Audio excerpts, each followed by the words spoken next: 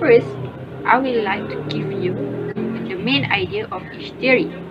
First, utilitarian theory. The main idea is ethically right means the action result is a greater number of utilities than could be achieved by any other action. Next, egoism theory. A main idea which is a person must perform in his or her own interest. An action is considered to be ethically right only when it promotes a person's self-interest.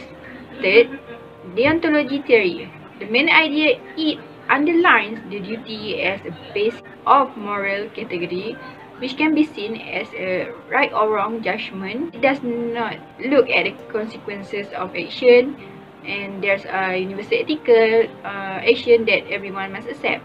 Fourth, virtue ethic theory.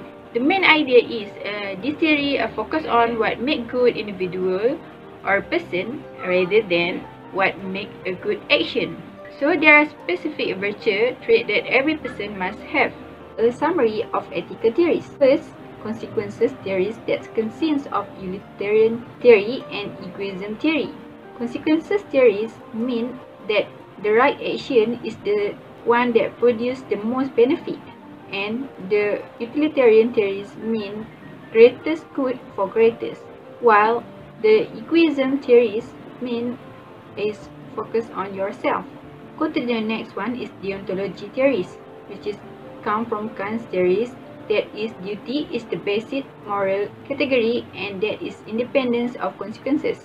Both of these come from action, and the meaning of this, what kind of action should we perform? Next, virtue ethics. Virtue or ethic are coming from Aristotle theory, and this is basis from character and what kind of person should we be. Meanwhile, divine common theory is a religion and following religion, belief and principle. Next one is relativism theory. This coming from culture, and the meaning is morally right is specific, society accept it. So that's all for today. Thank you everyone.